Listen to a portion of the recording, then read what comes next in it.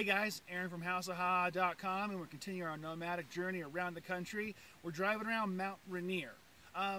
Made me think of something. Let me pull over and talk to you guys for a sec about a guy named Bob Ross. If you've never heard of him, which means you're probably under the age of 25, Bob Ross was an oil painter from the 70s and the 80s. He was most famously known for doing a PBS show called The Joy of Painting, where it was like a 30-minute program, or actually less than that, more like 24 minutes long, and he would go on there and he would have a blank canvas and he would just list in a bunch of colors and a palette, and all of a sudden within that 20 minutes this man would create the most amazing, breathtaking paintings and scenes you'd ever could ever possibly imagine.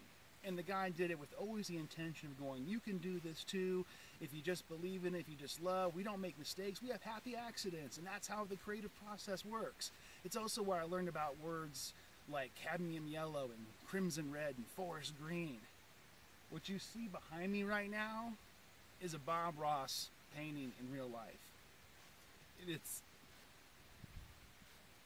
genuinely beautiful, and I am super grateful to be here. And I hope you guys enjoy it. I hope you guys like these videos and get to see this stuff, and I hope you get a little taste of it, or a little bit of the experience that we're getting as we travel around and do this kind of stuff. So it's just really beautiful. Get your ass up to Washington. It's a great place.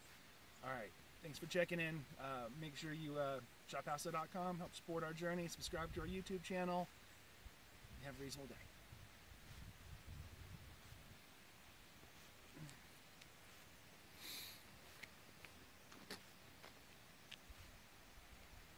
I mean, look at that.